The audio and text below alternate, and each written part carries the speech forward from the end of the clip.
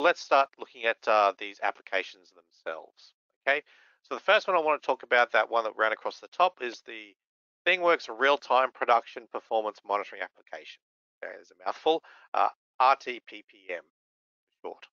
Okay, so really the RTPPM application, it's really to address the challenges that industry are facing around maximizing your production performance. Okay, so the big issue is you've got this hidden factory that's there. Okay, you've got all of these assets that are underperforming. There are poor processes, maybe excessive waste. But the problem is you can't capture that information. We've seen this with our customers as well. There's the first thing they want to do is start understanding what's actually happening out there on the shop floor, because we really don't have a good idea of that. We know we've got capacity, but we know we're not meeting our production demands. What is the problem? Okay, so the idea is to give us tools to help monitor and understand that in real time with action, and present us with some actionable data. Okay, so it really gives this way to capture and understand and visualize our OEE KPI data with a template that's there out of the box, ready for us to roll out across all of our production equipment. Okay, this really lets you understand what's happening out there on the floor, and how can we then act upon that and make things better. Okay, so in terms of what the idea, as I said, is to gain that real-time view of your operational performance, okay, across your plants, your lines, and your assets. And we can base that on, date, time, shift, or crew, whatever you need to drill into that data on. Okay, so it's basically these pre-built application that provides out-of-the-box monitoring uh, for OEE, for MTBF, MTTR, and OOE.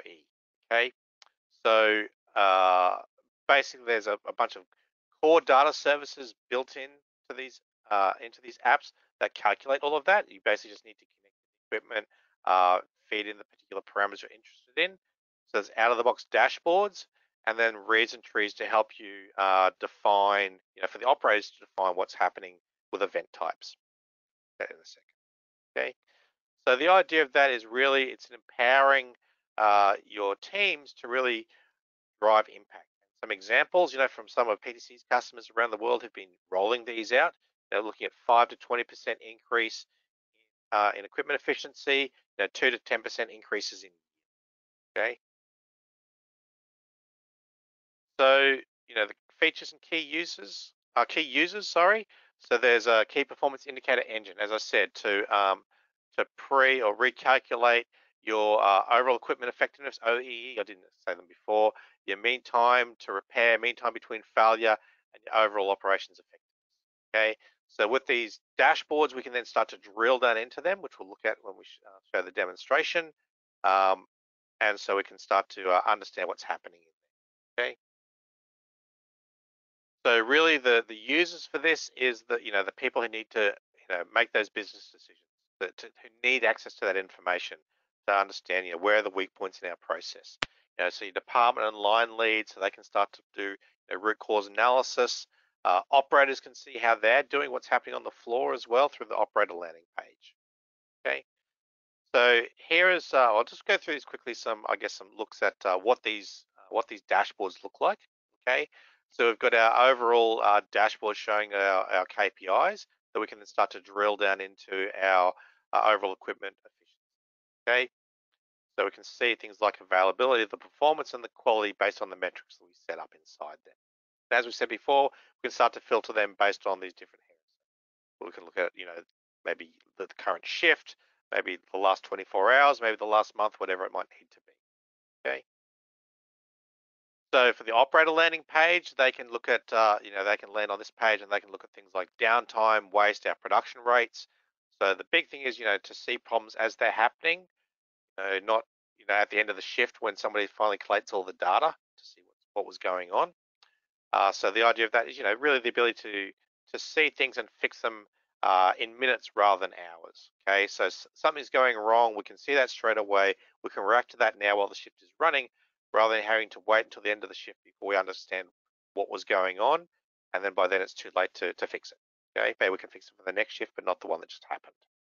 Okay. So our overall equipment efficiency overview page that we've got here, so we can see, the trends of that over time. Okay, so we can look at our plotted data. We can see a timeline for that equipment. With all of these pages, we can export out the raw data if you want as a CSV file. We can take that into other systems to do more analysis, whatever that might be.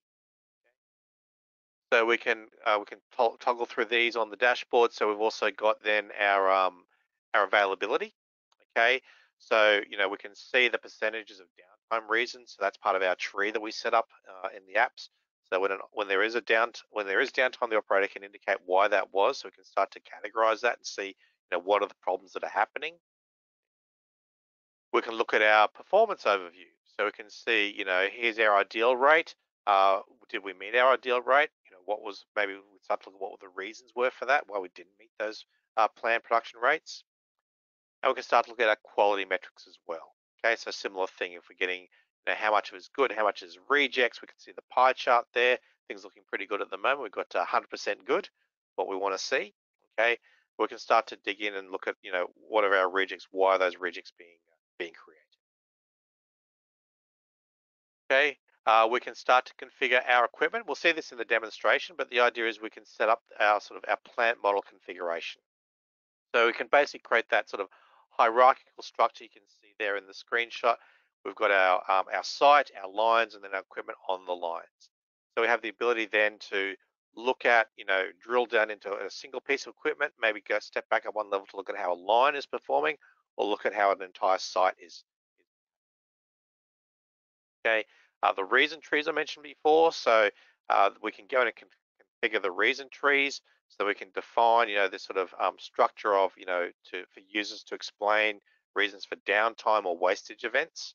Okay, so we can assign codes to those to be automatically captured. So let's have a look at what this looks like. Okay, so I'm just going to show a video here to show example of the real-time production performance monitoring app. In this demonstration, I'm going to walk you through one of our ThingWorx applications, Real-Time Production Performance Monitoring, available as part of our Factory Insights as a Service SaaS offering, or as an on-premise deployment. For this demo, I'm going to be playing the role of a plant manager for an automotive component production area, supplying our engine assembly with parts. In the past, I've poured over pages and pages of reports that were collected from various sources which were not normalized on the same time accounting. But here, the real-time production performance monitoring application is collecting everything I need and putting accurate, up-to-date performance data in my hands so I can make informed, timely decisions that increase my OEE and overall yield. Let me show you how to view this information. From the landing page, I select the Real-Time Production Performance Monitoring tile. Selecting here will lead me to the dashboard that I would use as a manufacturing executive or plant manager to get top-down, real-time visibility into how I'm performing against my plant KPIs. I can easily configure this dashboard, and I can drill down to get details to further understand what is impacting my KPIs. The first dashboard allows me to access dynamic KPI reports for all types of equipment that are connected to ThingWorx and are part of my plant. The advanced filter guides me through the process of configuring the dashboard to show exactly the information that will help in my current task. First, I select the equipment I want to see on my KPI report. This selector has multiple options to filter the equipment list based on types, search for names, or pick from an equipment list to make the selection easier. I have the option to select equipment from other plants to compare performance or to get an overview of the KPIs of different sites during a specific time range. In addition to the equipment, I can select the time frame over which I want to see the data. The drop-down in the advanced filter provides me with a list of common functional options. Let's look at the data from yesterday. Now I have a dashboard showing the current, consistent KPIs based on my selection criteria. This allows me to make reliable comparisons and decisions based on accurate information. I see a row for each piece of equipment requested with OEE, availability, performance, and quality data. I can drill into the details for each component of this dashboard. By clicking the KPI value, the system provides a detailed view into the historical data for the selected time frame that leads to the calculated KPI. Clicking OEE shows me the detail for the availability, performance, and quality that led to OEE and the expected outcome for each of those KPIs. A deep dive into performance shows how many product units were produced and expected, as well as the specified product model that was produced. This drill down functionality allows me as a plant manager to investigate low KPI values or specific events that affect the quality or throughput of my plant.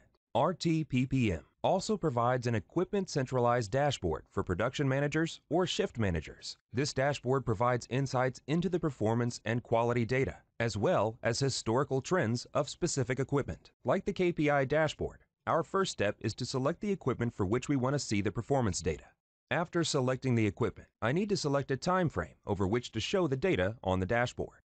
We see now the KPIs for the selected equipment over the time frame we picked. The user can now select the different KPI tiles to get insights into the historical trends and events that were aggregated by RTPPM to produce the KPI result. Looking into the OEE, we see the historical trend of all 4 KPIs, as well as the utilization timeline that displays any downtime events on the equipment. Drilling into availability provides me with a pie chart that shows the distribution between uptime and different types of downtime events. The bar chart shows the weight of the downtime event types based on time for the equipment in the selected time frame. The performance drill down shows in what performance area the equipment has operated and the production distribution during that time. Quality insights provide a view into waste events and categories. We can see how much waste was produced on this equipment during the selected time frame and the reason for the waste. The data for each of those charts in all KPI drill downs can be exported by the user for any analysis in a third-party system or to share the data with others. RTPPM allows companies to move beyond asset-oriented OEE to understand and compare performance across assets, lines, or products based on time, shift, or crew. Utilizing the real-time production performance monitoring application, PTC customers have noted significant performance improvements in OEE and yield. Okay, so that's a little bit of an overview of RTTPM.